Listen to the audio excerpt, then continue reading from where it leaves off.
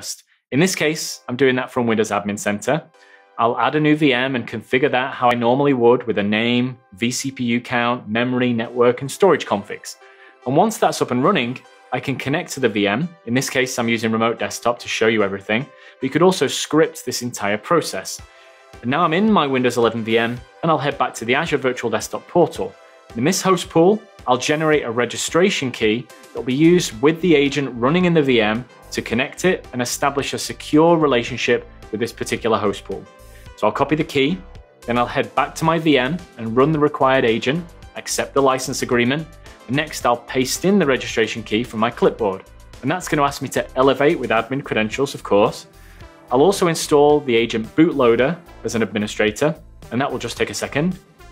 Once those steps are complete, this VM is part of the host pool. So I'll refresh the blade, and now you can see that total machines count is 1.